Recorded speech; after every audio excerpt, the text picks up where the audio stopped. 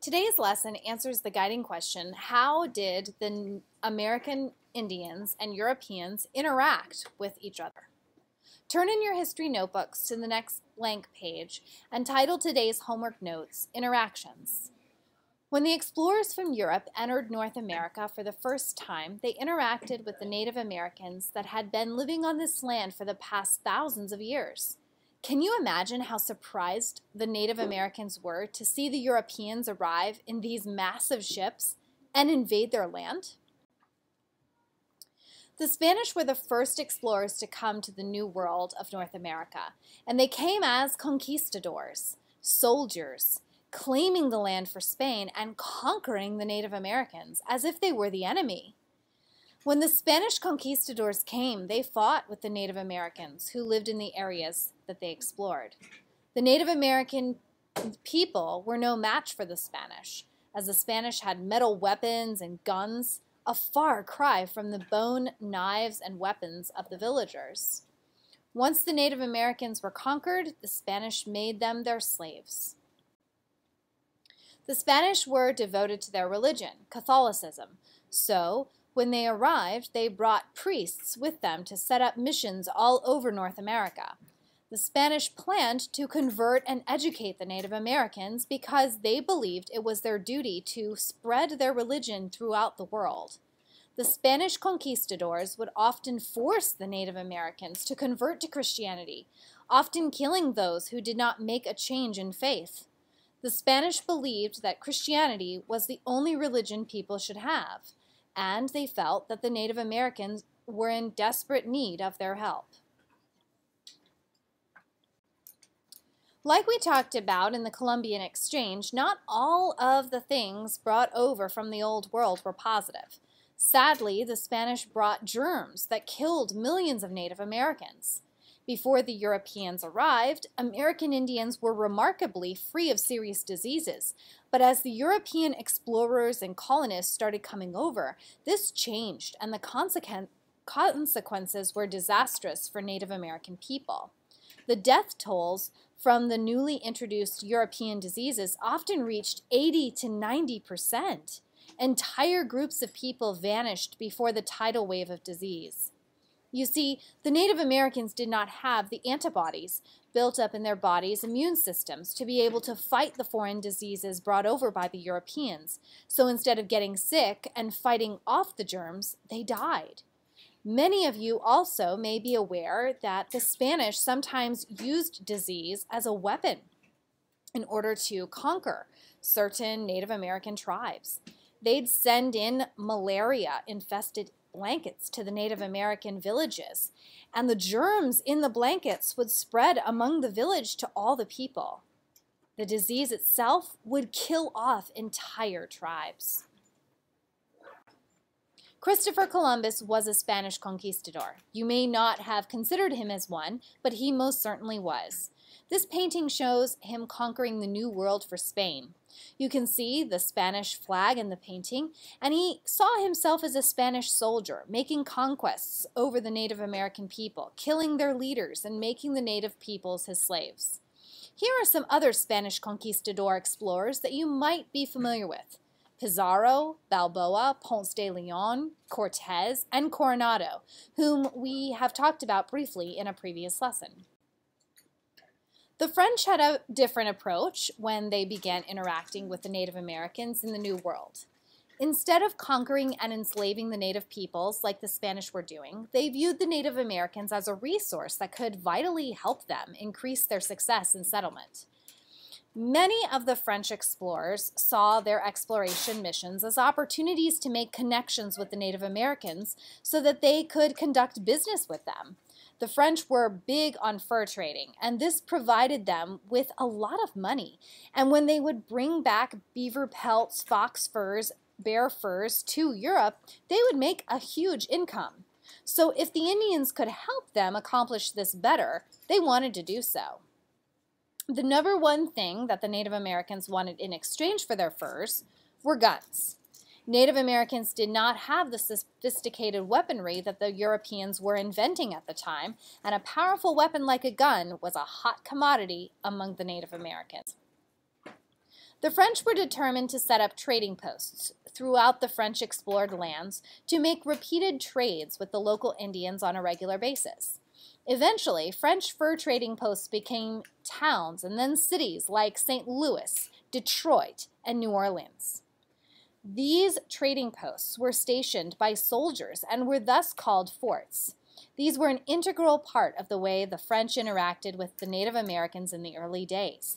Check out the map. Notice the blue shaded regions. This is the French-occupied lands, which, as you can tell, is a significant portion of North America, stretching up into Canada and as far south as the Gulf of Mexico. Let's zoom in on the stars that are spread out all over the map. Many of them line major river routes that were used as transportation roads inland that enabled the French to get to and from trading posts easily. Do you recognize any of these forts? Fort St. Louis on the Mississippi, Fort Detroit on the Great Lakes, and La Nouvelle Orleans, the French way of saying New Orleans.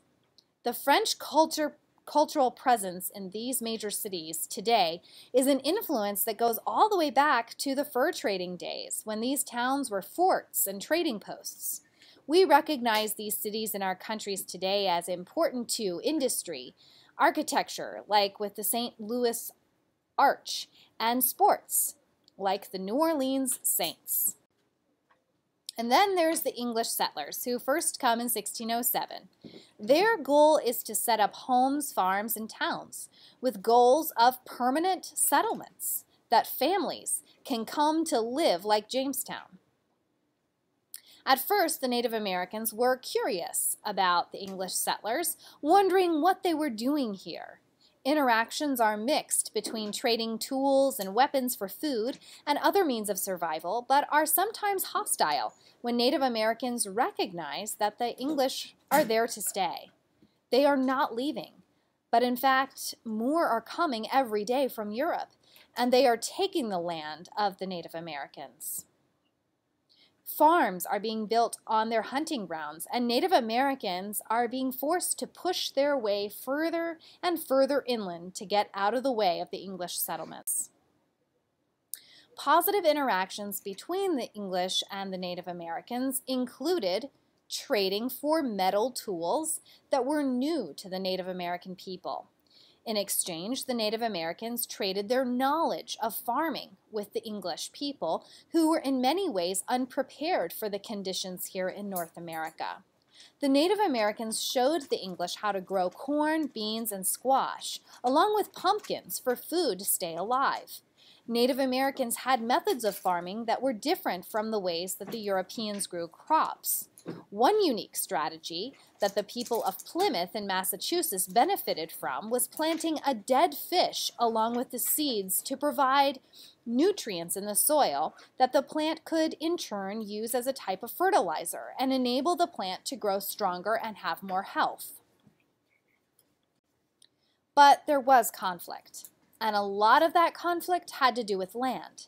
You see, Native Americans believed that there was plenty of land and natural resources for everyone to share. Land was not owned by one person or group, but back in Europe, land was not viewed in that way at all. In Europe, people bought and owned land. Land was property that was not shared.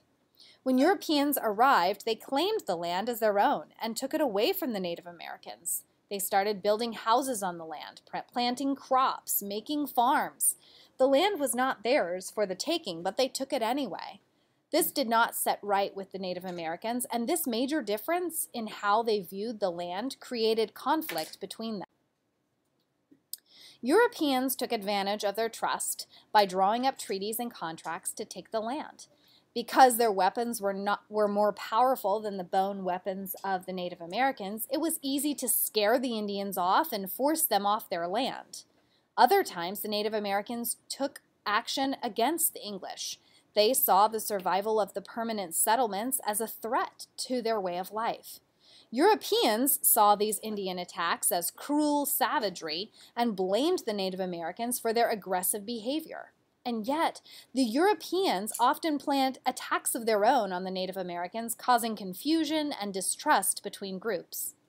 Keep in mind that the Native Americans did not know the English, French, or Spanish language. So when the Europeans came in with treaties asking the local chiefs to sign away huge portions of their land territories, often the Native American chiefs did not understand what these treaties and contracts really meant. Today we have copies of those treaties, and it is very interesting to note how the chiefs signed their names. Having no written language of their own, with letters like we do in English, these Indians signed the treaties with symbols and pictures. Once the Indians had signed the treaties, the Europeans would advertise the land and get settlers to pay local governments for it. Native Americans were forced off their lands by soldiers who would clear the land of Indians. Many of them went to places like Oklahoma, far away from the lands that their ancestors had lived on for thousands of years. Many Native Americans died on the journey inland. The Native Americans never received money for their land, but the settlers built their homes and farms on the land that they thought they had rightfully purchased. One of these families you may be familiar with from a book series and TV series called Little House on the Prairie. Based on a true story, the Ingalls family purchased a plot of land from the government and settles it as their homestead in Kansas. If you have ever watched the pilot episode through to completion, you know that the Ingalls family encounters interactions with both friendly and hostile Indians while living there, and in the end, they are forced to leave their home because the government has determined their property to indeed be on Indian land after all. Conflict with the Native Americans was mostly fighting over ownership of land. As you can see from the cartoon on the right, conflict was because Europeans had claimed the land for themselves, but the Native Americans believed that the land had always been theirs. Native American tribes became pawns in the conflict between Europeans. Think about it. Guns made the fight very unfair for the Indians to ever get an upper hand.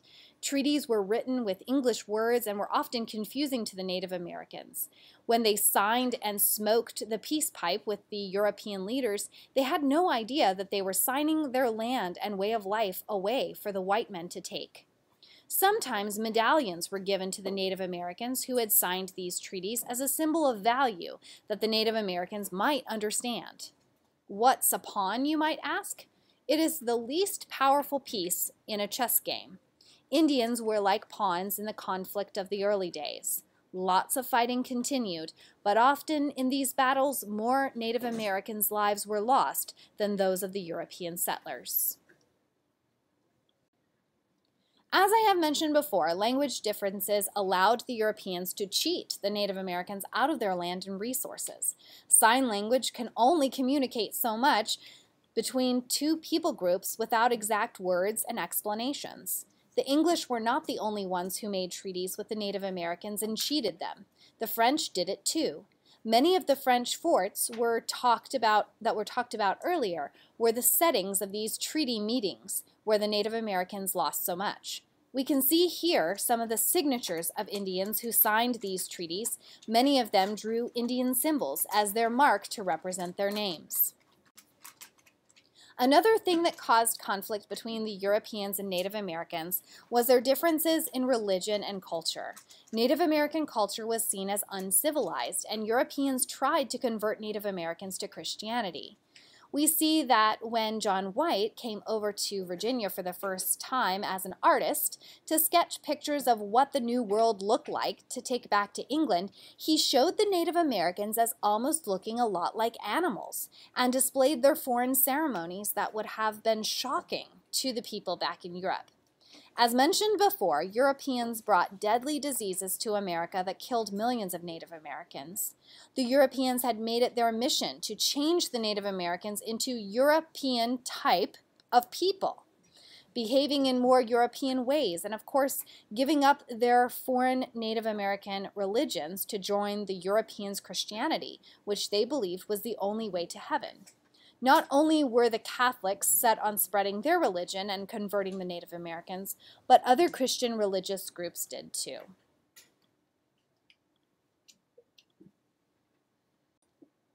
There was cooperation with the natives, and this was in the area of trading. Europeans shared guns and metal tools because these were items that the Native Americans did not have and could not make from the natural resources around them. You can see metal scissors, knives, bracelets, bells, and other metal tools were of great value to the Native Americans, and, like I said before, were a hot commodity when traded. Europeans knew this and used these items as buying power to get what they wanted and needed from Native Americans. So just to recap, the thing of value the Native Americans traded with was their farming techniques. Native Americans were expert farmers and they had been successfully growing their food for thousands of years. When the Europeans arrive and lack these skills, they are desperate to trade for the cooperation of the Native Americans so that they can learn the necessary farming skills that they need to survive. We know that the Native Americans had some unusual techniques, but once they were shared with the Europeans, they produced a bountiful harvest. And one of the main reasons why we have Thanksgiving today, as Native Americans like Squanto taught the Pilgrims in the early days what they needed to keep Plymouth Colony going through the harsh